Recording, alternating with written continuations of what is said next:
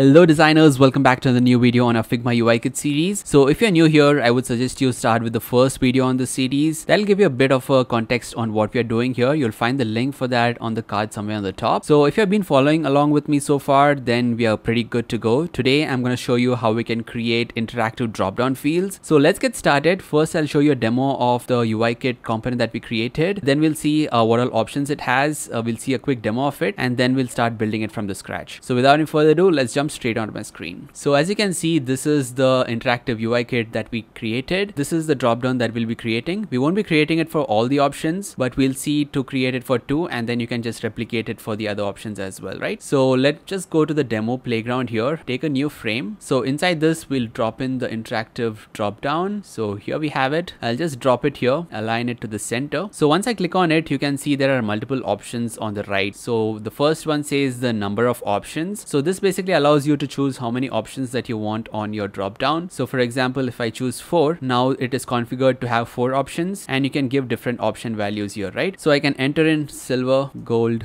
diamond. So I can give in 4 values here, and your drop down is basically set. You can open the drop down and see the values in it. So there's open and close. You can hide or disable the label on the top. So you can basically open and close it and see the different values in it. Now let's just close it, play this one. So as you can see, we can click on this, just select the option, and it works seamlessly, right? So as you can see, all I had to do was just select the number of options that I wanted, given the values, and I can straight away use this, and I can duplicate this multiple times, right? I just have to select it and duplicate it and change the options, and that will basically create a new drop down field for you. So let's see how we can create this from the scratch, right? So here we have a fresh Figma file where we just have some color styles on the right and nothing else. So it's completely empty. So first thing, we'll take a frame. So I'm just going to take a frame like this, and I'm going to paste an image in this, which is just a reference that we can use so that we know what all elements we need to create the component. So that we have an image here, and then the first thing, as you can see, we need a label, then we need a selector box with a chevron icon in it, and then we need the options that we have a list box at the bottom, right? So the first thing, as you can see, is we need a drop down label. So I'm just going to take a text and call it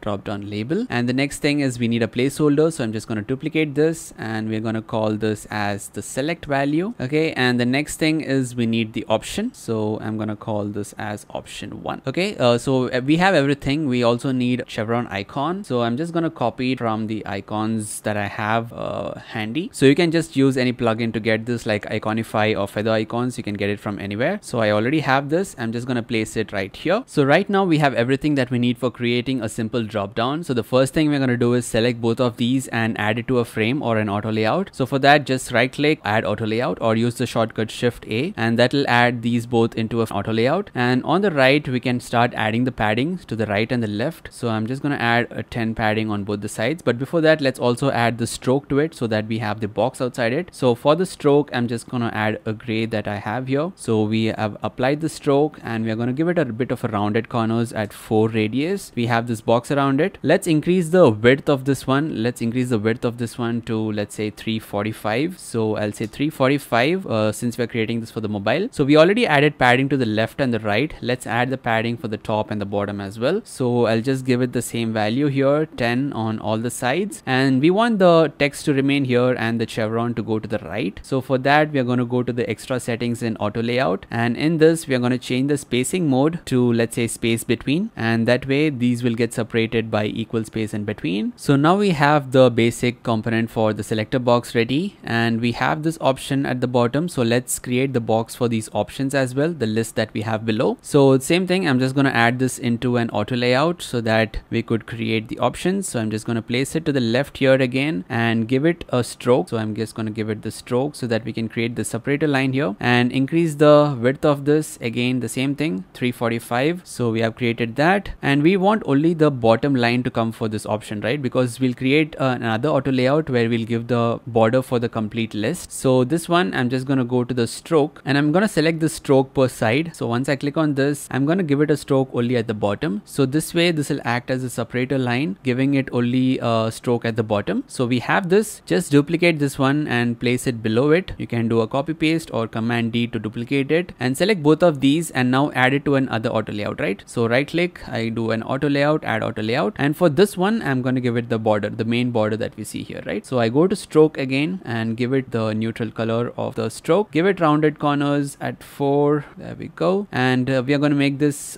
clip content on so that whatever goes outside it is not visible. So the advantage of using auto layout for this list box is once you click on an option and start duplicating it, the frame automatically adjusts and you don't have to worry about the separator lines or anything overflowing out of it, right? So that is how we can create this. Let me just put it back to 2 options right here. And now I think we have everything set. So you can see that almost the basic structure is ready. So now we'll add it into a frame and see how we can create the base component for this. So for that, I'm going to select both of these and add it into a frame. So for that, I'm just going to right click and say frame selection, or you could use the shortcut option command and G. So I'll click on this, it frames it inside this. And the reason I'm doing this is I want an option there where we can open and close the drop down, right? So we can show a state where it's open and close. But how can we do that? For that, I'm going to place this frame inside the frame that we just created, right? So just drag this into the frame that we just created. So we have everything inside this particular frame. So once I turn on this clip content, you can see how the bottom part gets hidden and it gets shown, right? So that is the reason I framed only these 2 elements, so that this list is hidden always inside this, and we just enable it and disable it using this clip content. So I'll enable this one, and now we basically have the base component ready where you can use this to create the multiple variants out of it, right? But before that, let me just turn this, flip it to the bottom. So for that, I can just right click and use the flip vertical option, or just the shortcut that is Shift V, and now it gets flipped to the bottom. So this is the right state. We'll just remove this one and we'll make this a component. So here we have the base component ready, and we'll add variants to this. So I'll click on this and add the second variant where we want the drop down to be open. So for that, I'll just simply turn off this clip content and your content is visible. Let me just increase the height of this frame. So as you can see, we have a state where the drop down is open and one where it's closed. So we need to create multiple properties for this like we saw in the UI kit. So I'll select this drop down main component here and we'll add different properties, right? So the first property we want is the number of options. So I'm going to change this to number of options. So this will be a selector where we can say we want 3 options on the list or 5 options on the list or so on, right? So this will be the number of options, and by default I want to give it a value of 2 for both these drop downs. So I'm just going to select both of these drop downs and select the number of options to be 2. So this will act as a drop down where we have 2 options, and the next thing we want is the state where it's open or closed, right? So for that, I'm going to select this again, add a new property, and this will be a variant, and we're going to call it as open, and the value could be just open, yes or no, right? So I'll just call the default value as yes. So for the first one, you can say that it is no, and for the second one, it gets defaulted to yes, right? So we have a very basic drop down component ready. Let's take another frame right here and see how this works so far. So I'm just taking a frame, going to assets, we'll drop in the local component that we created, aligning it to the center. So right now you can see we have 2 properties on the right. One is the number of options. We just created 2 so that you don't have any other option here, and this one is an open and close toggle. So as you can see, when I enable it, it gets open, and if I turn it off, it gets closed. And now we have to create different properties for it. One is the text value for the options, and the next is 2 different variants for the different selected states, right? So for that, first thing, I'm going to select this and I'm going to add 2 more properties here. So that will be a text. This will be the option 1 and the value for it. So option 1, just give it the same thing. That is a text property. Same way, I'm just going to add 2 more for this. So option 2, we'll give it the same thing, and another one which says option 3. So now we have created the text properties. So let's see how we can utilize it in the components. So the next thing we're going to do is create a new variant. So I can just click on this and duplicate it like this, or just use the plus option that we see here, right? So we want one here and another one as well, because we have 2 options. We got to show that which is the state for each option selected. So right now in this, we have a small mistake here. So once the state is open, we want to flip the arrow as well. So I'm just going to use the shortcut Shift V, and this turns to the top, right? So this looks good. And then we have actually duplicated 2 variants here. So the first variant will act as an option 1 is selected, and the second variant we are going to use to show that this option 2 is selected, right? So in the first variant, I'm just going to select this select value, and we have a content option here, right? So just choose this option here, and we're going to select this as option 1, because here we are basically showing that option 1 is selected. And the same thing in the second case, we're going to select this select value and go to content and say option 2. So this is nothing but different stages. So if the user selects option 1, we are going to change the state to this one, and if the user selects option 2, we'll change the state to option 2. Simple, right? So now that we have all the different variants that we need, let's go ahead and add the interactions and see how this behaves. For that, I'm going to go to the prototype tab here and select the first variant here. So just the box, because the user just will tap on the box here. So I'll select the box right here and link it to the next next variant here, right? So on click instant, everything looks good. So in this case, once the user clicks here, the drop down will open. And next, when the user selects the option 1, we want to go to this stage where the option 1 is selected. So I'll just select this option 1 here and click this one. The settings are perfect. The same case with option 2. So once the user clicks on option 2, take them to option 2 state. So this one is perfect. And once again, once the user wants to open it, they have to select this and it should open the drop down, right? So I'm going to link this to the second state we have here. Same thing with this, because the user can select multiple times. I'm linking it to the second state. So as far as I see, everything looks perfect. Let's see how this is going to behave. So I'm going to go to the frame that we have on the right. Just going to play this one right away. So as you can see, we have the drop down ready. Once I click on this, the options are shown and I can select option 2. It works. Again, click, select option 1 and it works seamlessly, right? So that is how we can create the interactions for it. But let's see what is the difference in the properties that we created. So I click on the drop down here and as you can see, I can open and close it. There is some problem here, right? I think I'll have to just delete this, add in the new component to see the option values as well. So I just drop it here. It still says there is some conflicting properties. So let's try to resolve this. So that is because